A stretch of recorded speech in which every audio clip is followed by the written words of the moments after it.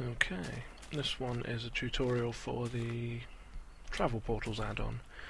This involves making portals quite easily that can connect to each other and go anywhere you want. You need 2 connecting portals, so the first thing you do is build one out of obsidian.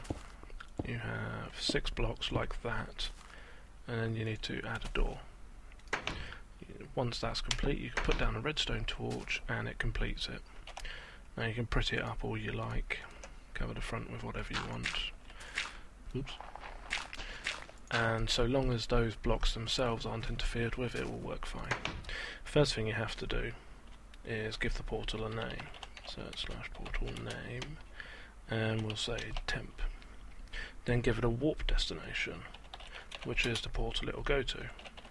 So we will say temp2. Now the next destination over there, you have to do the same thing to, and this one is /portal name temp2 /warp temp, and oops, /portal warp temp. Ark.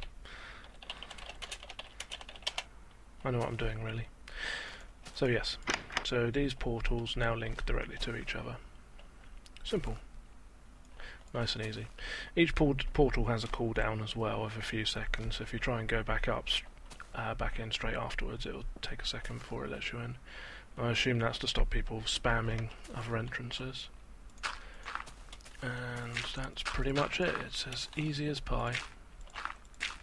And you can put portals wherever you want, link them from your residence to portal rooms, make them part of the scenery, and you're sorted.